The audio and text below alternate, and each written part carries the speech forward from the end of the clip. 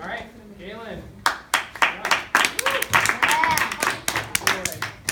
Okay, so how many of you play video games? Most all of you. I do too. They are super fun.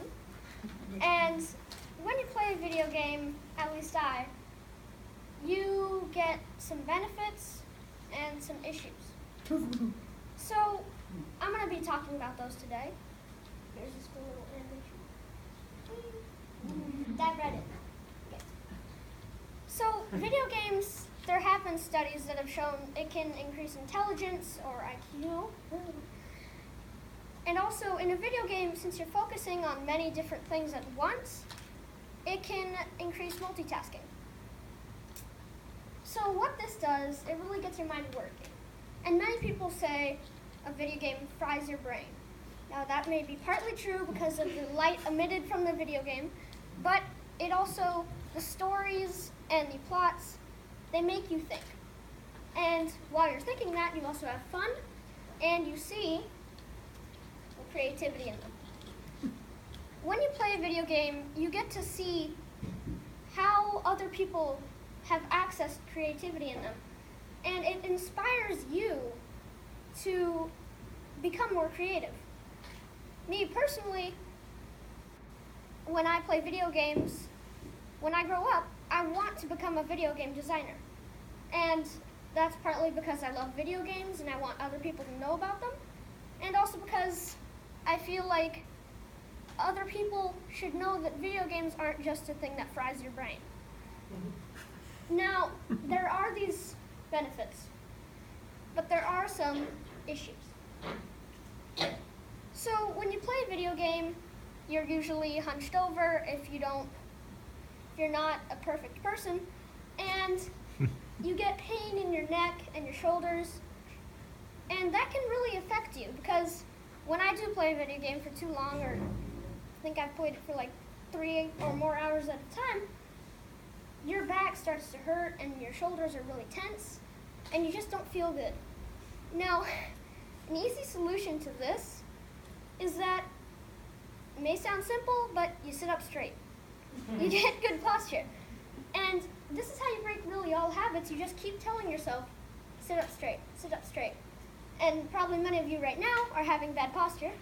So just, if you do that, you can really access the fun in video games. When I play a video game, also,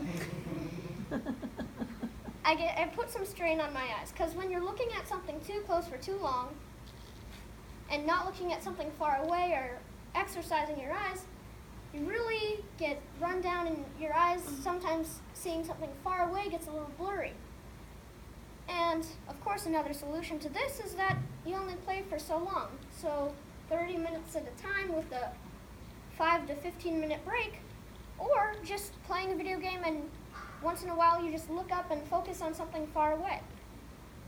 So this really exercises your eyes, and then if you do that, the problems go away. Now, I play fairly violent video games, and there have been some studies that may have shown that it induces violence in kids, and it may decrease social behaviors and increase unsocial behaviors. Now, when I play a video game, I release my stress and my violence into it. So, and also you don't see me rampaging down the halls. So, you see that I think I benefit from that because you release it. And the unsocial part with me and many people is not true. Because you play with a certain group of friends when you play a video game. Usually you don't play alone. There's multiplayer games where you play with other people, and when you play with a certain group of friends, it can link you from whole different places in the world.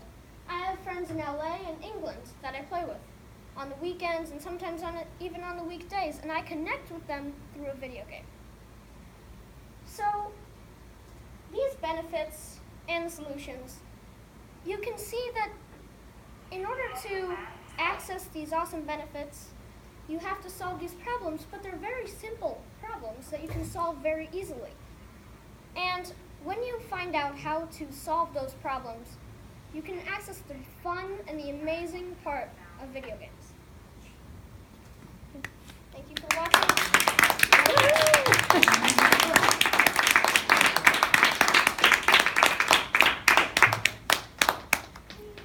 One question, Nick. What are your favorite games? That was my question. Violent or non-violent? CSGO, Minecraft in a while. Probably don't know this one. It's a survival game, Ark Survival Evolved. I think survival games and adventure games. Yeah. Great. Thank you.